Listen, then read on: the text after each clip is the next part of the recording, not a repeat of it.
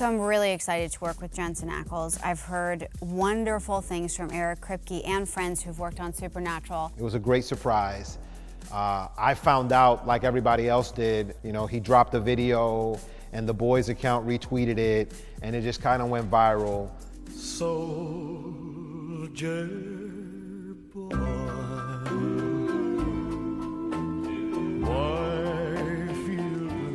I think everyone's really excited about Jensen joining. He comes from the Eric Kripke family of Supernatural, and Eric is really good about hiring good people, nice as well as talented, so I think everyone's really excited. He's been vouched for by the boss. I don't know what they're gonna do with Soldier Boy, because Soldier Boy, in the comics at least, was an older soup. I believe he was the first soup Vought ever injected with Compound V, so I don't know if that's gonna be a flashback scenario. I don't know if it's gonna be like Captain America, where he was frozen and now he's thawed out.